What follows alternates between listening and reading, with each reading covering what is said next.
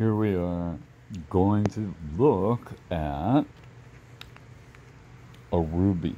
This is a ruby. I've been working on it a little bit, smoothing the sides off so I can kind of see what I have.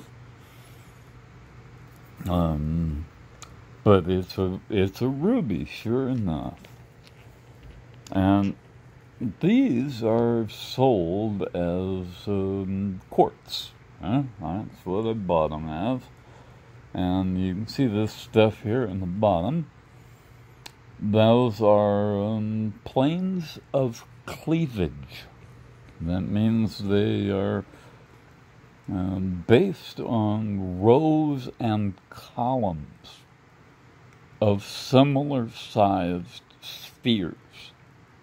Atoms are essentially spherical. Carbon atoms are all the same size, and they line up together in little rows and columns.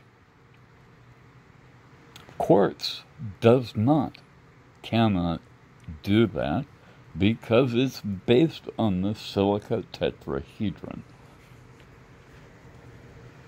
So this smoky quartz, this is what people sell as smoky quartz.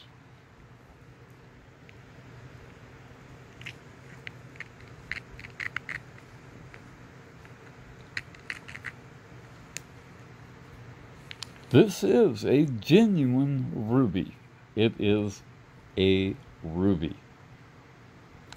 Those are genuine scratches. The only thing that can scratch a ruby is diamond. And that's how you do a hardness test. It is dead simple. Anybody can do it.